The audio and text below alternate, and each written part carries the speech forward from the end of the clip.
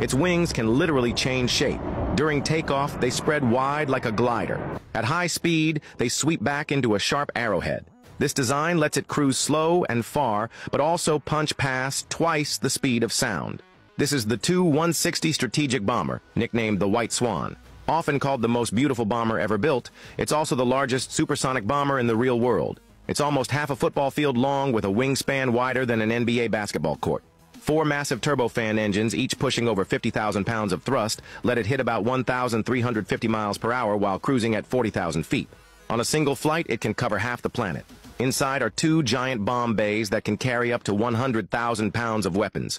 Its rotary launchers can hold 12 cruise missiles at once, ready to strike targets thousands of miles away. It's packed with modern navigation and comm systems, and can even navigate by the stars at high altitude, meaning it can fly its full mission even without satellite signals. The Tu-160 focuses on high-speed penetration, while the B-2 leans on stealth. Which one do you think has the edge?